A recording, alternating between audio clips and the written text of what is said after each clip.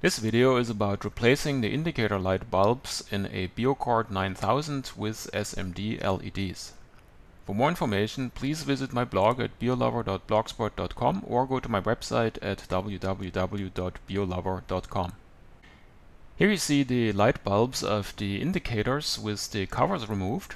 And so here we have them, 1, 2, 3, 4. And in this particular case, the light bulb for the record calibration had a broken off lead. If you look real close here, you can see that this lead here is broken off.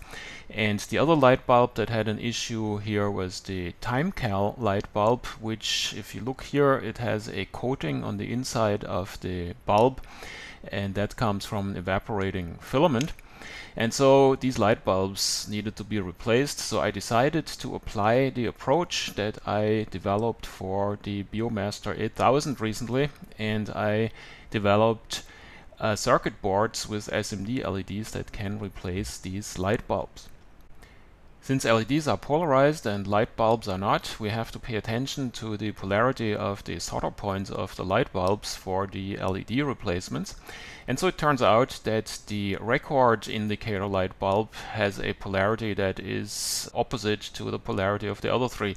So I had to develop a specific board for this one that would match this polarity. It's interesting to note that an intact light bulb, so I measured that on these two, is about 26 ohms. That can help to identify if a light bulb already has a problem or not. This light bulb here, because of the thinning filament, had a larger resistance.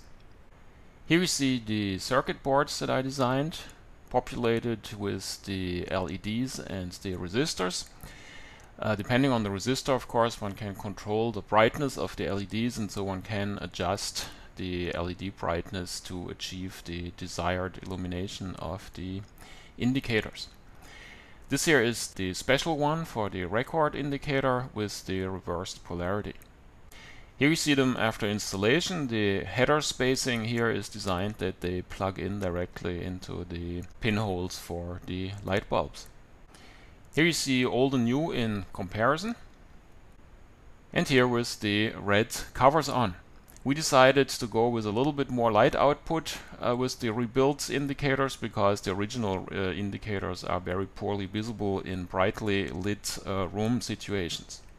Of course, if one wants to achieve the same brightness as the original light bulbs, then larger resistors for the LEDs will achieve that.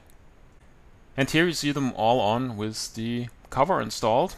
And you notice that the brightness of the indicators matches fairly well the brightness of the other displays. Well, now you know how to replace the indicator light bulbs with LEDs in a Beocord 9000. If you're interested in these little boards, they are available. Just send me an email. Thanks for watching.